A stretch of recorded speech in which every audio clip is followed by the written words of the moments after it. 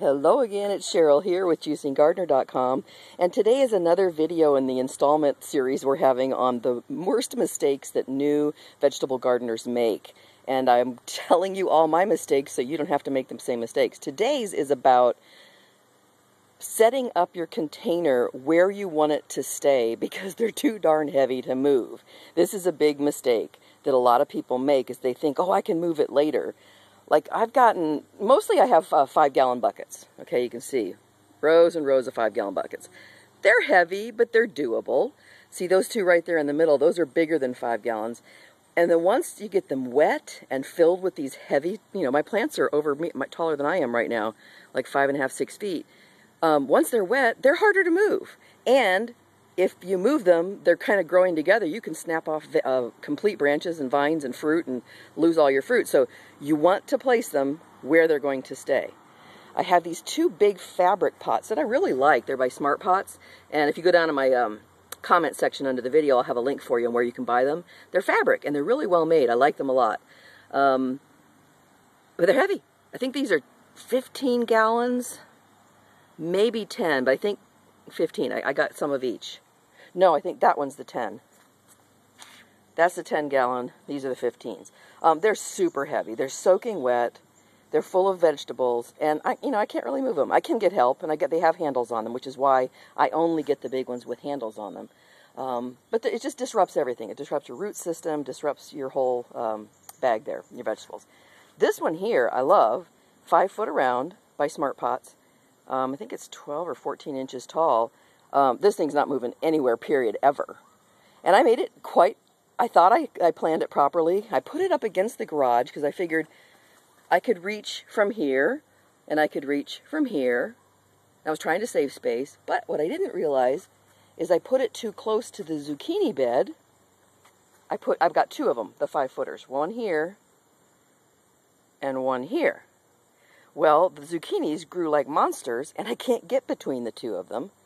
So I put about 1.5 foot between them, and I thought that'd be plenty. But now when I want to get back here to my watermelons, no way. I can't get back there.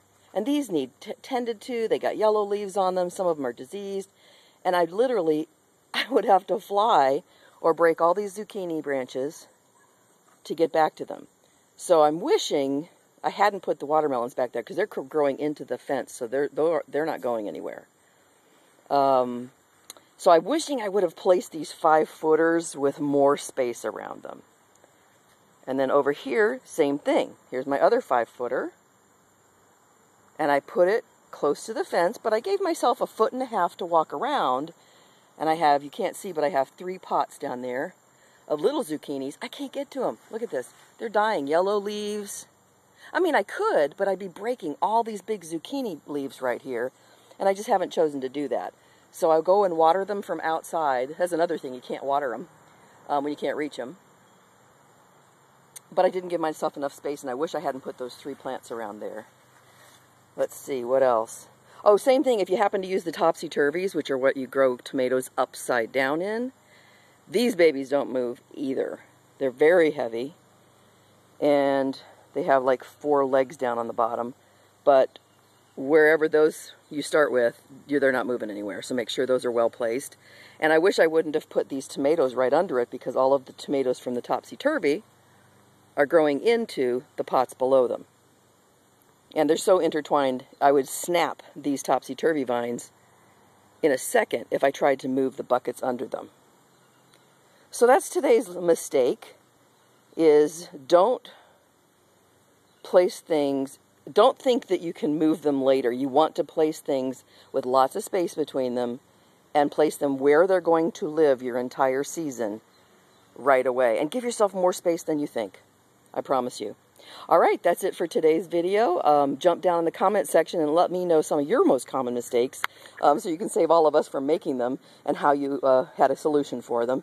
And make sure you subscribe to the channel because you'll get to see all the other videos, all the other mistakes I've made, and all the successes, of course. And you'll get a notification every time. You just jump over to the button that says subscribe, and you'll be part of this channel. And get over to my blog at juicinggardener.com. We're getting ready to do some juicing recipes now that we've got such a good amount of produce, and I don't want you to miss anything. So make sure you leave a comment, and we're so glad you're here, and I'll see you on the next video. Thanks. Bye-bye.